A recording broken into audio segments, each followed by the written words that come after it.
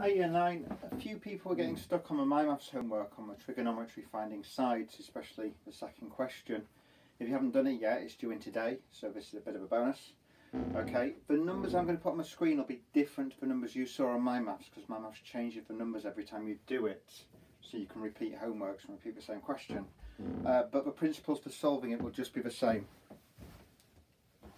Just getting my calculator. Right, so first question. You get a triangle that looks something like this, with a dotted line down the middle. It's isosceles, and that side's 10 centimetres. And they've given me an angle of 68 degrees. I think last time I did it was 70, so it'll be somewhere in that ballpark. And we have to work out x. What I did is took half of that triangle to make a right angle triangle. That's 10. That's going to be x over 2. I just called it y. And that's 68. So I've got adjacent hypotenuse, so I want cos 68 equals y over 10, so y equals 10 times cos 68. And then x is double y, so x will be 20 cos 68. If I type it into my calculator, it's sort of irrelevant because you'll have different numbers. I get 7.49 centimetres. Okay, moving on. Second question confused me for a while, but only because I think I was being silly with it. We get a rectangle with the two diagonals, and in this case this angle's 50 and that's 18 centimetres, which was nice. It was an odd number before. And we have to work out the length of the rectangle, x. Okay. X is double that distance. I'm going to call that y again. Okay. And if I look at just this triangle, okay, drawing it out here, that distance is half of 18, so that's 9.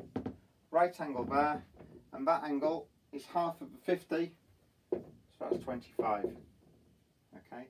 I need the height, y, so I'm dealing with tan because I've got opposite and adjacent. So it's tan of 25 equals 9 over y, so y equals 9 over tan 25.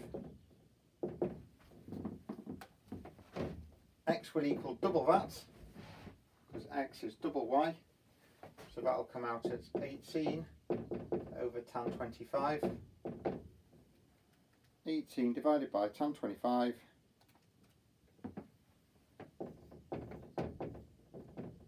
38.6 centimetres.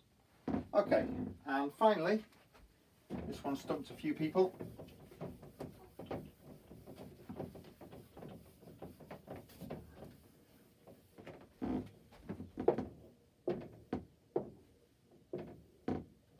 Okay.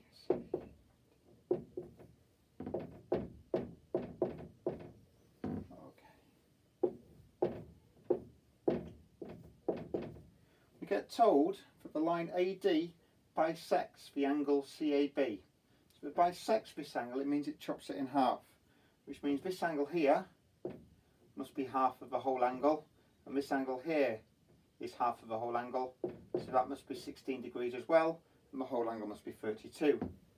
If I just draw the little triangle now, I've got 16, 23, and I'm going to call that length y. Okay. Unfortunately, it's not the case that if that angle gets bisected, this line gets bisected. Okay, unless it's an isosceles triangle and we're drawing down between the two base angles. That's a different thing. Okay, so we're dealing with tan. So we get tan 16 equals y over 23. So y equals 23 tan 16. Okay. I can't be bothered to work that out because I'm just going to take it away from something in a minute. So I'm going to leave it like that. If I draw the big triangle, this side now is x plus y, because this was x that we needed to find. So x plus y is the whole thing. That's 32. That's still 23. So we get x plus y is equal to, I'll start at the beginning, tan 32 equals x plus y, the opposite, over 23, the adjacent. So x plus y equals 23 tan 32. So if we want to work out x by itself, I need to do x plus y, take away y, so I get x equals 23 tan 32, take away 23 tan 16, which is